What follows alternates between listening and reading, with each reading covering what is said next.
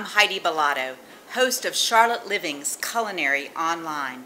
In addition to coming to this spot every day and getting great tips from lots of Charlotte chefs and restaurants, Charlotte Living also has a special partnership with Johnson & Wales. So today we're here in the Johnson & Wales campus in their kitchens cooking with my friend Chef Mark Allison. Mark is the Dean of the Culinary Education School here at Johnson & Wales, and I can't wait for you to see what he's cooking up for us.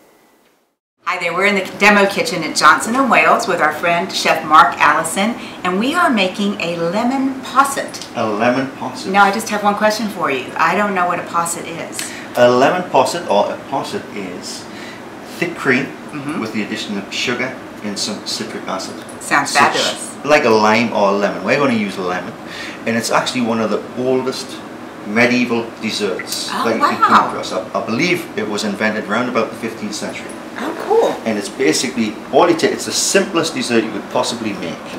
All you're going to do is take some heavy cream and you're going to pour that into a pan. And you really want the cream to come to boil. And as it boils, it's going to reduce down and it's going to thicken. And that really wants to boil or sort of simmer just below boiling point for around about 4 to 5 minutes.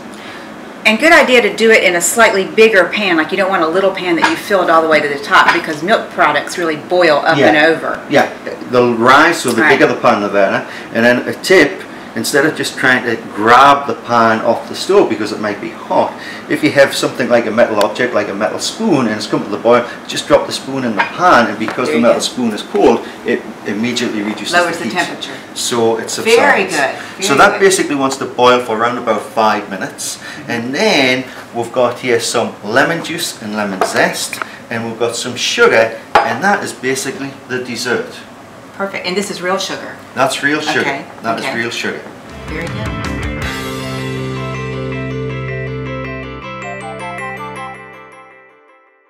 Basically, all you're going to do is add your sugar, and then you're going to add the lemon juice and the lemon zest.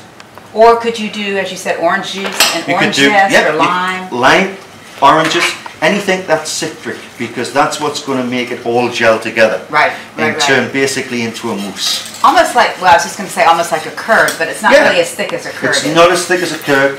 And really, what you want to do is once that's boiled for 5 minutes, then take it off the stove or take it off the heat. We don't have to, because we've got this amazing piece of equipment that just stops it from getting So as soon as you turn an induction, this is an induction burner. It's an induction burner. As soon as you turn it off, there's no more heat. There's no more heat.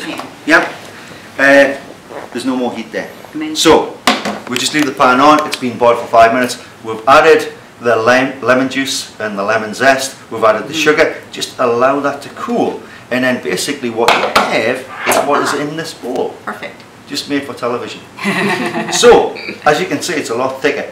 And now what we're going to do is we're just going to put this into some container. And that's just thick, I'm sorry to interrupt, that's just thickened up through the cooling process. Exactly. Okay. So this dessert really, I would make it the night before. Yeah, yeah. It's very simple, but I'd make it the night before. Otherwise it's going to need round about 4 or 5 hours in the refrigerator to set. Can I just taste that?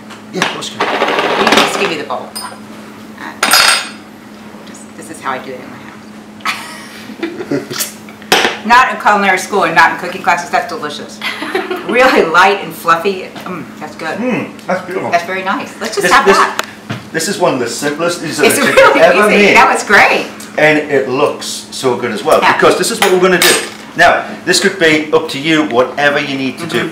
But I usually take a champagne flute, and we can take some raspberries and drop them raspberries into the bottom. Beautiful raspberries. Okay? And then all I've done to make this is a raspberry coulis. I've taken some of the raspberries, put it into a liquidizer with some fine sugar, whipped it up, and now we've got a juice.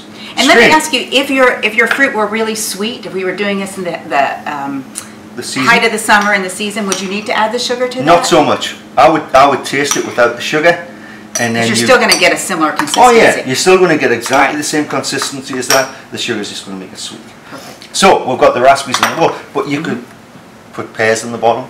You could put peaches in the bottom, whatever you like. Yeah. So we've got that like that, and then all we're going to do is just top it up with the posset. So simple. And that is basically it. We're going to put it in the refrigerator. If you like, what you can do is get a spoon and swirl it round. Right. And then we've got some cream, we've got some raspberries to finish it off. So we'll pop this one into the refrigerator and get the one that I've already made out.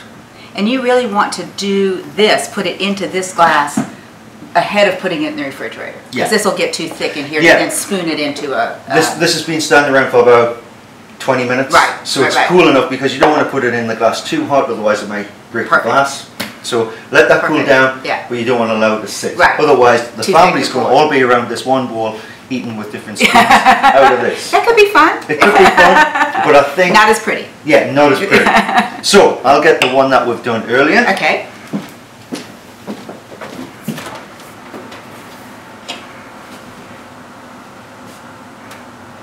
And we have two variations. Okay? So these are the ones that were in the refrigerator that we did a little bit earlier. It looks like you've done a little swirling here. We've done a little bit of a swirl with a spoon, and we'll just clean this because of the frost of the refrigerator, just so it looks better. So pretty. And then what I would suggest you do is you can either, you could serve them just like that if you wish, or you could put some more raspberries in